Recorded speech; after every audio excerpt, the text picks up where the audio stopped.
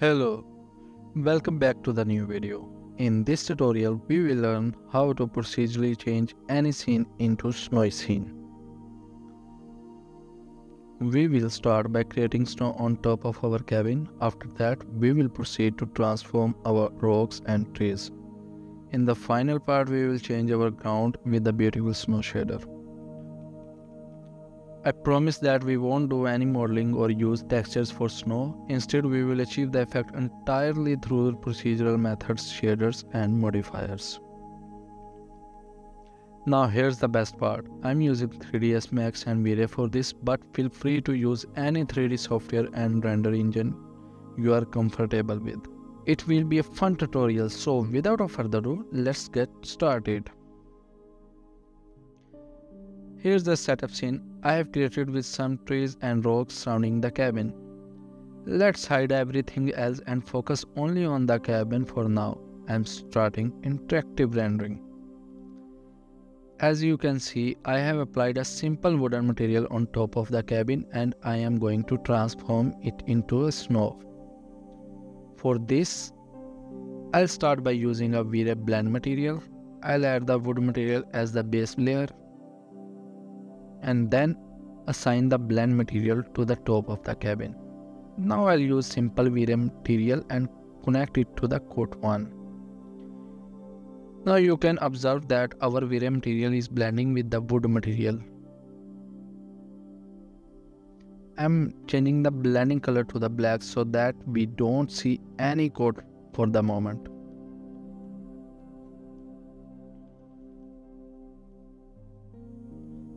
Now I'll use a fall-off map because we only want the snow on the top of the cabin roof, not everywhere.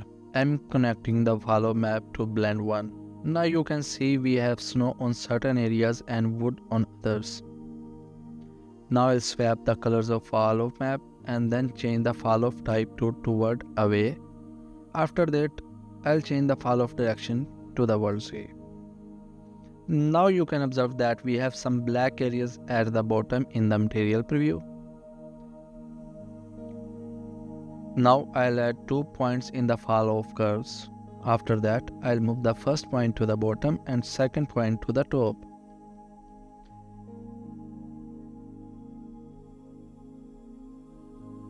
Now you can see that we have distributed the snow only on the top and not on the sides or bottom. But it doesn't look like a snow because steel snow has a thick layer and some natural noise which we don't have. Now let's add that thick layer. To achieve this, select the cabin top and add a Vray displacement modifier.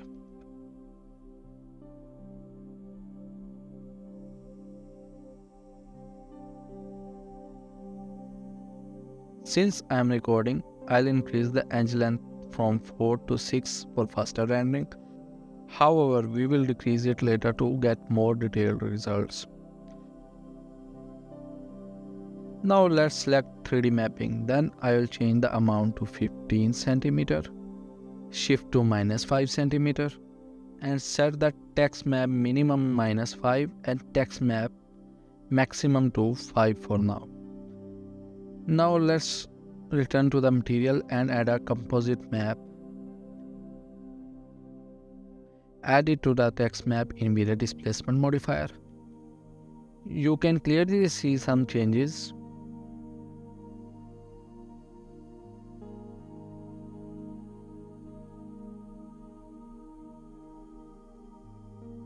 Now I'll connect the noise map to composite map layer 1. I'll change the size to 20 in the noise map and switch the noise type to fractal and level to 10.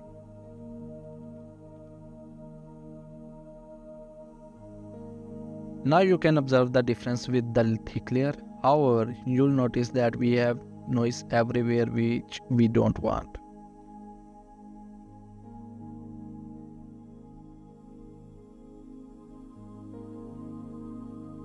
Let's copy our fall-off map and add it to the layer 1 as a mask.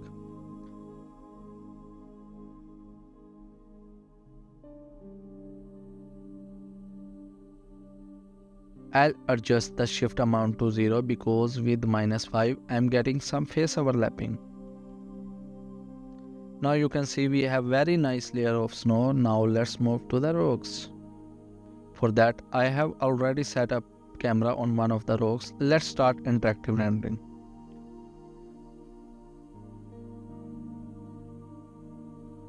This is the material of the rock. I am going to follow the same procedure as I did for the cabin. Let's add the Vray blend material again and connect the rock material to the base material. You can select any object from interactive rendering by holding Ctrl and left clicking on that object. If you click on the plane, you'll see it's selected, and the same goes for the rock. Assign the Vray blend material to the rock. Add that same simple white Vray material to coat 1 in the blend.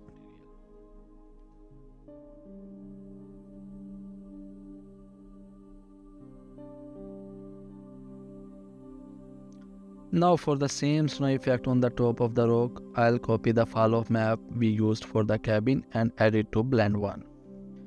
Now you can see we have snow almost everywhere. This is happening because we use the same fall-off map as in the cabin, and the rocks are sharper compared to the cabin slopes. To fix this, let's select the top point of the curves in the fall-off map and move it to the left. Now you can see we have resolved the issue, and now we have the snow appearing only on the top of the rocks. It's already looking cool.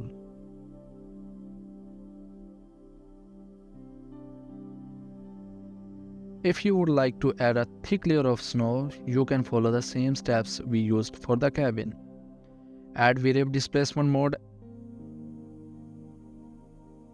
and copy the composite map used in the cabin. You might wonder why I am copying it instead of using the same one. That's because we have different follow map for the cabin and the rock. So let's duplicate it. Delete the old follow map and add the rock follow map to it and start interactive rendering. I haven't changed any settings in the displacement mode. You can see we have a thick layer of snow on the rocks, but there are some artifacts. So let's decrease the amount to 5 cm. Now it's look promising. But I will prefer to don't add Vray displacement modifier to rock, so let's delete it.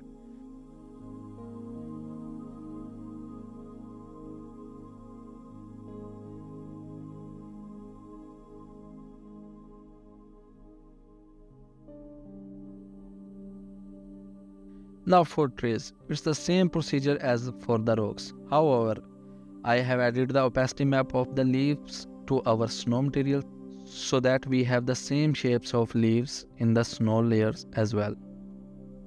Now let's move to the ground. You can see it's just a simple ground with the turbo smooth modifier and some noise. Now let's add snow to the ground.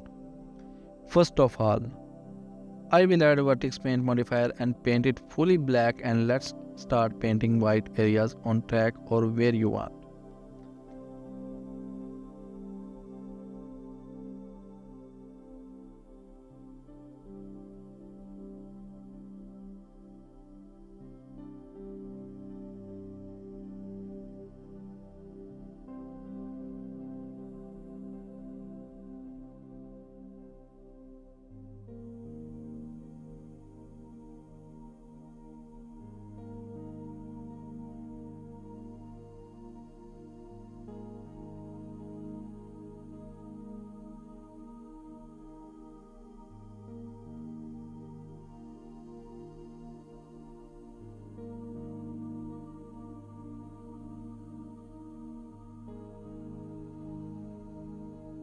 Now select the map channel and set it to 3 or any other values you prefer.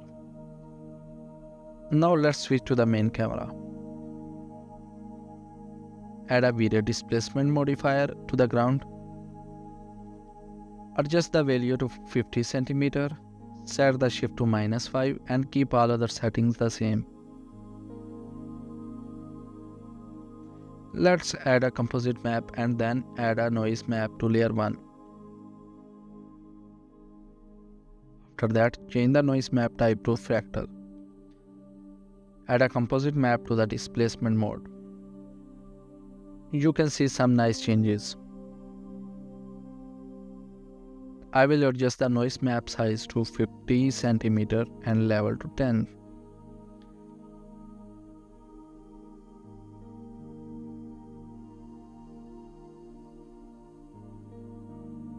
Now let's make a copy of noise map and create a new layer in the composite. After that, connect the copied noise map to the new layer.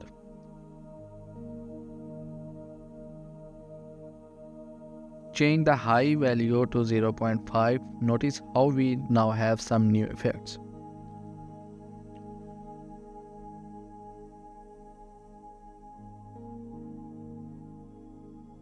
To blend both layers, let's adjust the opacity of the second layer to 15%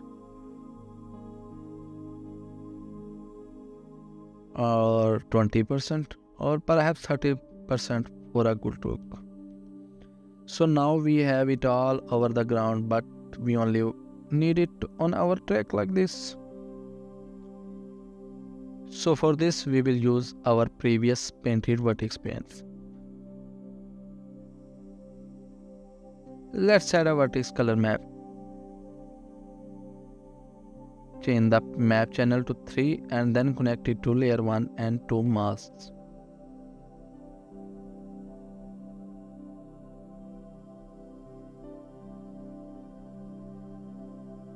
Now you can see that we have noise only on the path. However, you may notice that we have very sharp edges. So to fix that, let's select the vertex paint modifier and blur it. You will notice that it's look good. And if you blur it once again, it will look even more awesome. I think we need some noise on the outer ground too. To achieve this, let's copy the noise map and add another layer in the composite and then add that noise to it.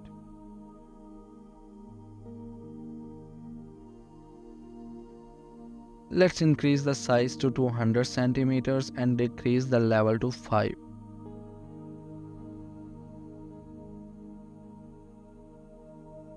Now I want the noise appears only on the outer side of the track. To achieve that, let's duplicate the vertex paint. However, if I use it as it is, it will only show up on the track area again. So we can add an invert color map and apply the vertex color to it. Then we can connect its output to the layer 3 mask. Now you can see we have noise 3 only on the outside area and it looks awesome.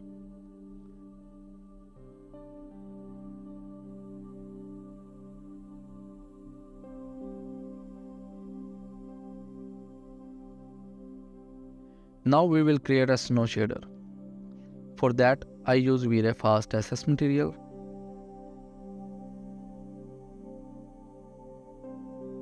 Let's assign it to the ground. I will change the diffuse color to full white.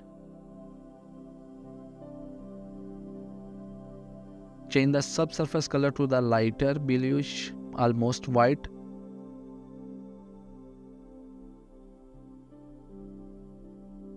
And scatter color to sky blue. Change the scatter radius to 10 cm.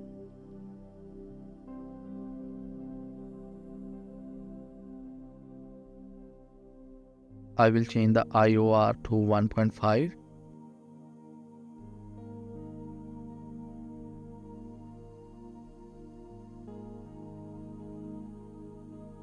I will turn off the trace reflections.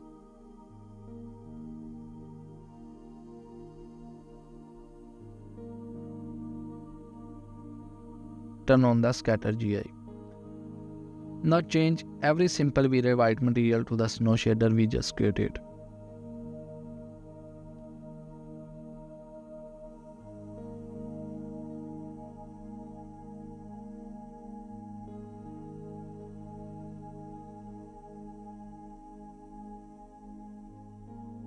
Now let's unhide everything and render it.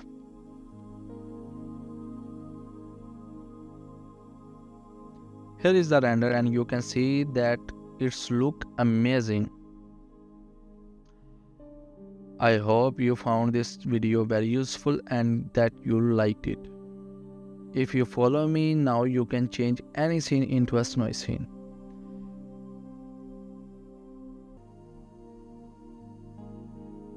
As always, you will find all scene files on my Patreon. Please go and check that out. If you want a video on something specific, you can always give suggestions on my Patreon and Instagram. If you find this channel useful, you can support me by subscribing to my YouTube channel or joining my Patreon. So, I will see you in the next video.